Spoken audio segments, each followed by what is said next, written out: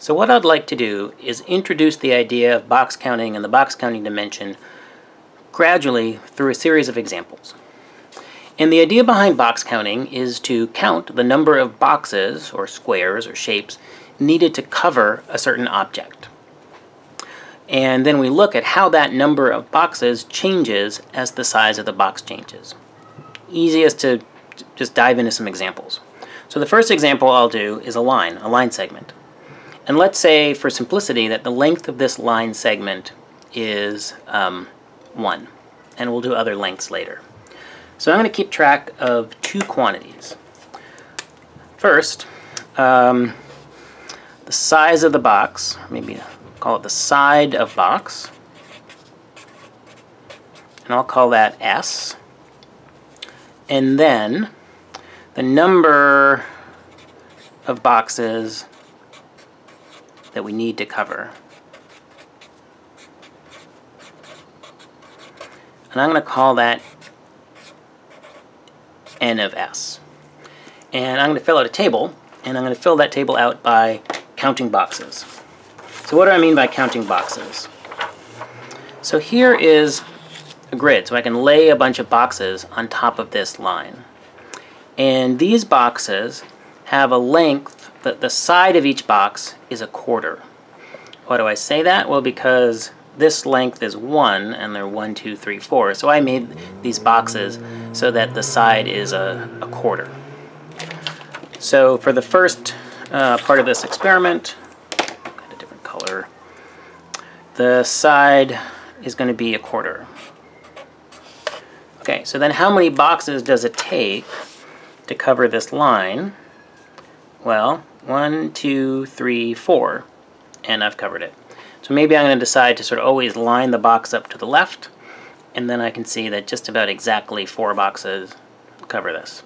So the idea is I want to have boxes that completely obscure the shape, cover all of it. So I just need 4. 1, 2, 3, 4. Okay, so number of boxes needed to cover is 4. So far, so good. Now, what if I used a different size box? So here's a piece of clear plastic with a different size box. And in fact, the side of this is half the side of that. And you can see that maybe right by doing this. So here they overlap, and you can see this is a big square, that's a big square, and there's 2 there. So then the question is, how many of these smaller boxes would I need to cover the line? Well, certainly I'm going to need more boxes because the boxes are smaller. How many more? Let's see. All right. Oh, and so the side of this box is a half of the big box. The big box was 1/4, and half of 1/4 is 1/8. So side of box S is 1/8. And the number of boxes needed to cover, well, let's see. All right, I'm going to line this up, and then I'm going to count. There's a reason this is called box counting. Let's see. 1, 2, 3, 4, 5, 6, 7, 8. Aha, okay, 8 boxes to cover the line. And you can probably guess what's about to happen. Let's try a smaller box still. These boxes are half the size of the previous ones. You can kind of line them up this way again and see. They're, this side was 1/8, so this side is half of that. That would be 1/16. Okay, here's 1/16. And now, how many boxes does it take now? Let's see, there's probably not a lot of suspense, but I'm going to count anyway. 1, 2, 3, 4, 5, 6, 7, 8, 9, 10, 11, 12, 13, 14, 15, 16. It takes 16 boxes to cover the line. And we could keep going, but we'll stop here. This seems like plenty. And so now the question is, what does this mean? What are we going to do with these numbers? So what I'd like to do is come up with an equation that relates n of s to s. The number of boxes needed to cover a shape, how does that depend on s? the side of the box. So if we look at this, we can see a nice relationship. Right? There's a 4 and a 1 over 4, 8, 1 over 8, 16, 1 over 16. And that suggests to me the following. That n of s is just 1 over s. To see that, let me just plug in a number. Let's try the middle row. N of s is 8. Then 1 over, what's s? S is an 8th. And that is indeed true. 1 over 8 is the same thing as 8. How many eighths are there in 1? There are 8 of them. So n of s is 1 over s. And we could write this the way as 1 over s to the 1. 1 over s to the 1 is the same thing as 1 over s.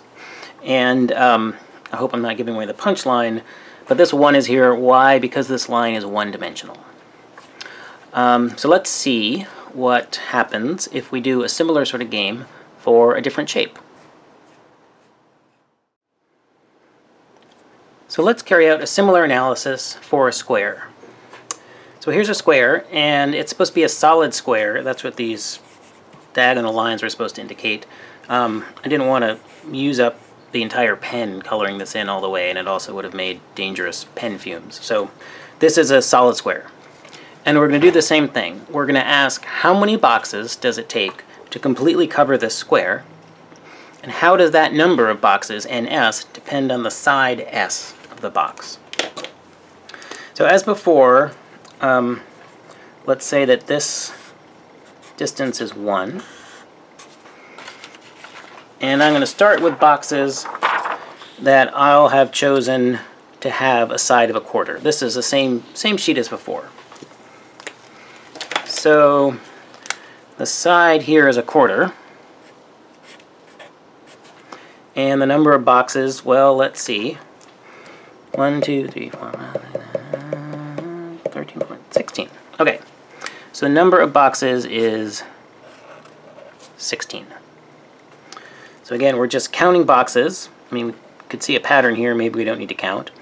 But in general, if we're not sure, we just count out the number of boxes. Boom, there it is.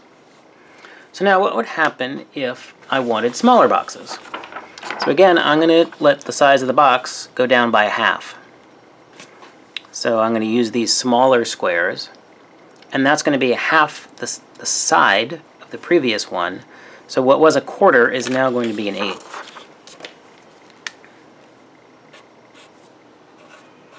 So how many boxes does it take now? Well, we know it will be more. The boxes are smaller. Let's see how much smaller they are. So here we go. Counting now is going to take a little while, but I can do it. 1, 2, 3, 4, 5, 6, 7, 8, 9, 10, 11, 61, 62, 63, 64. Okay, so there are 64 boxes that fit here. And of course, because this is a square, I didn't really have to count all of those 64 boxes. I could look this way and say it's 8 that way, 8 that way, and 8 times 8 is 64. Alright, let's do one more. Smaller boxes still. Let's do boxes that have a size of 16. Alright, so I'm going to use these smaller boxes. Half the size as before. Half of an eighth is a 16th. And yet again, we can count. Alright, line that up and go. 1, 2, 3, 4, 5, 6, 7, 8, 9, 10, 11. So I counted them all up, and I would end up with 256. Although that's actually kind of a lie. I didn't actually count them all. What I did was I said there's 16 this way, you can count this way, and there's 16. And 16 times 16 gives me 256. But if this were some other shape, a blob, a circle, a Sierpinski triangle, you'll have to actually do all the counting. Straightforward enough, but a little tedious, and you would get a number. So as with the line, I'd like to look at this data and then come up with a relationship between n of s, the number of boxes needed to cover the shape, and the side s of the box. So we can see the relationship here. This 4 has to get squared and then brought upstairs to be 16. 8 squared, 64. 16 squared is 256. And so this is going to have the form n of s is 1 over s squared. And let's check. Let's plug in these numbers just to see. So n of s is 64. 1 over s, well, s is an eighth. Then I square that. So I've just plugged these two numbers into that formula. And this is indeed true because all right. So that was exciting. The power just went out here, but I think this is still recording because my camera has a battery. So I'm going to keep going and hope that my computers weren't fried. All right. So 64 is 1 over 8 squared. 8 squared is 64. This ends up looking like 1 over 64, and that is indeed 64. How many times does a 64th go into 1? The answer is 64.